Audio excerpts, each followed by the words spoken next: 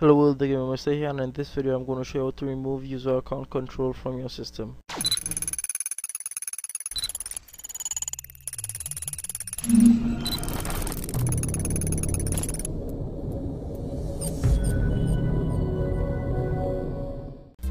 So you've just downloaded your software recently, and like when you go to install, you always get this error, well not error, well this kind of user account control pop-up, and you really get to hate this thing on Windows 7 or Windows 8 maybe.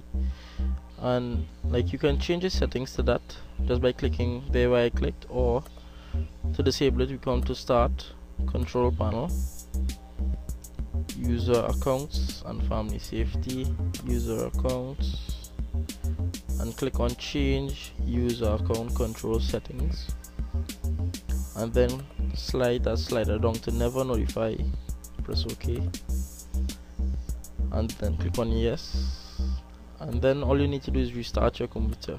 You'll get this pop-up here, so you can restart now or restart later, but I'll restart later. Okay guys, well thanks for watching. Please like, comment and subscribe. Oh, and by the way, if you have any suggestions, tips and anything that you would like to share with me, you can send me a message or in inbox, or you can leave a comment down below. Bye.